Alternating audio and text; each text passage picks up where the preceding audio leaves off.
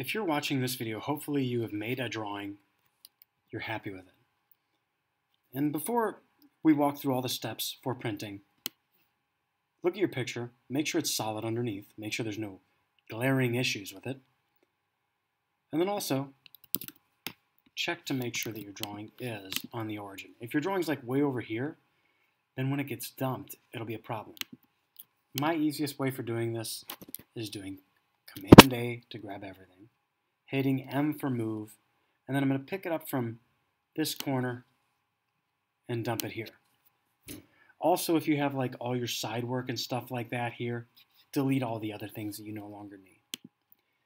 Always a good idea to change the revision of this so that if you needed an older version of the file, you could still get to it. If the file's not saved, that's a problem. Make sure that's happening periodically. Now, let's see how large this is going to be. I'm going to draw a line, but I'm not going to finish the line.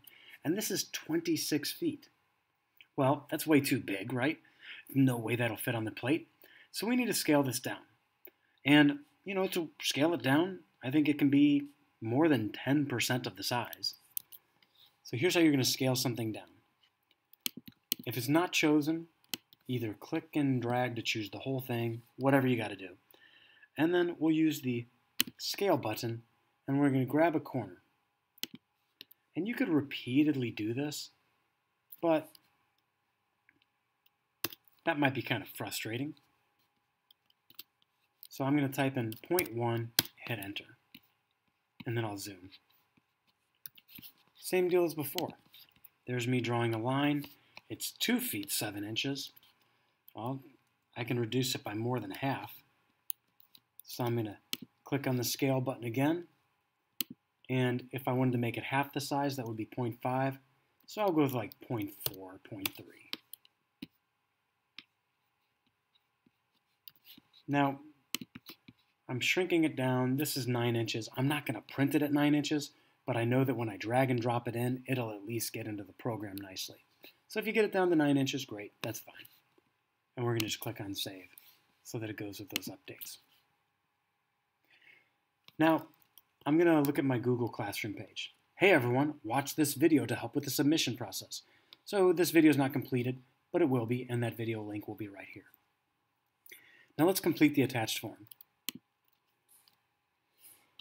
It's going to automatically grab your email. I did make sure my drawing was at the origin.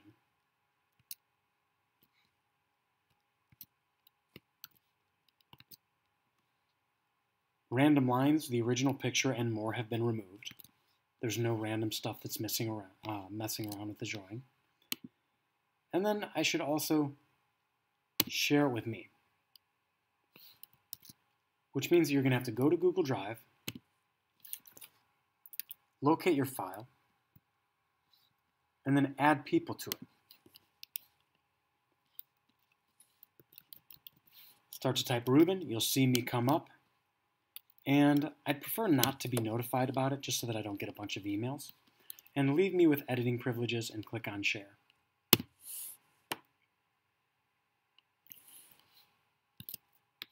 It's shared with Ruben, I can check that.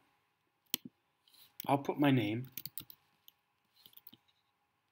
If there's a bunch of you that have the same first name, please give me a last initial.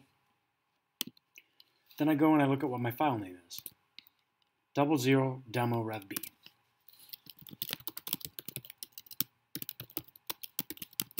Doesn't really have to be perfect, that's fine.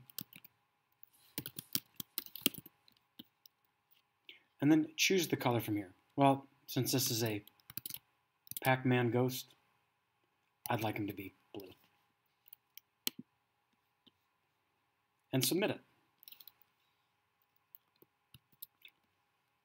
I completed the attached Google form. So now I'm going to export and download the file as an STL.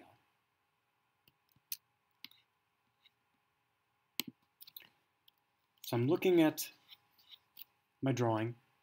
Right now, the printer won't like this drawing. I'm in an architectural program, and I need to convert it to something that the printer can receive. The way I'll do that is by clicking on these lines, and I'm going to hover over Export, and I'm going to hover over Download, because Export has all these options, but what they don't have is STL. because that's buried under download. You'll notice that mine went ahead and went through. Because mine went ahead and went through, it's okay that if I'm the student, I can really jump to step 3.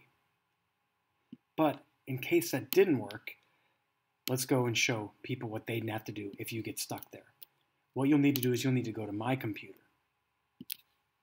So now, let's pretend you're sitting at my computer, and you do have permission from me, and you're allowed to go to Google Drive, and you're typing in the name of your file. You got to search for it.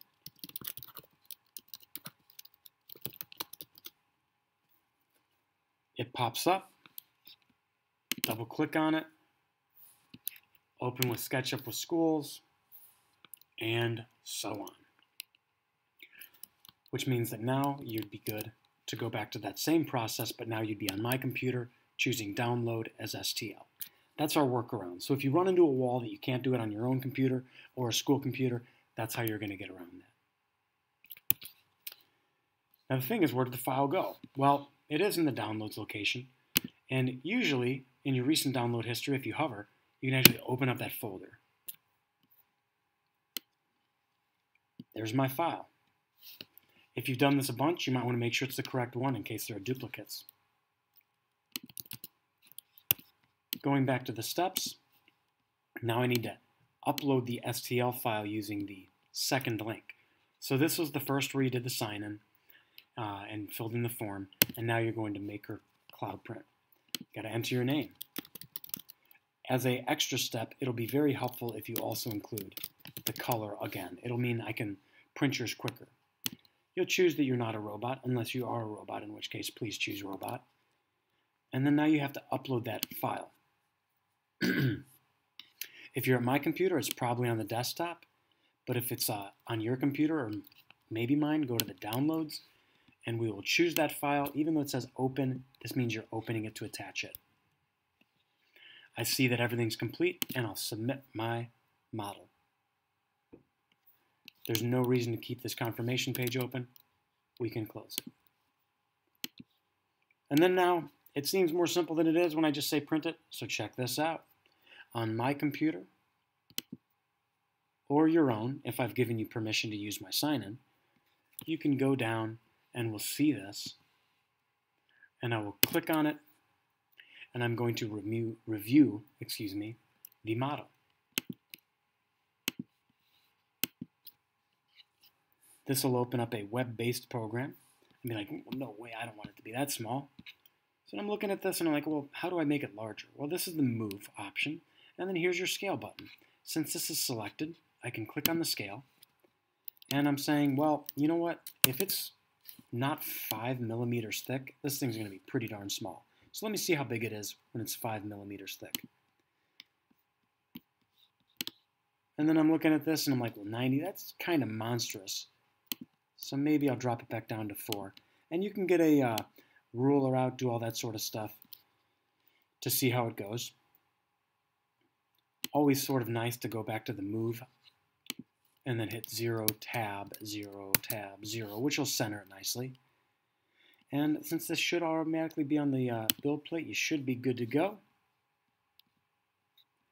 And then we'll just click on Approve.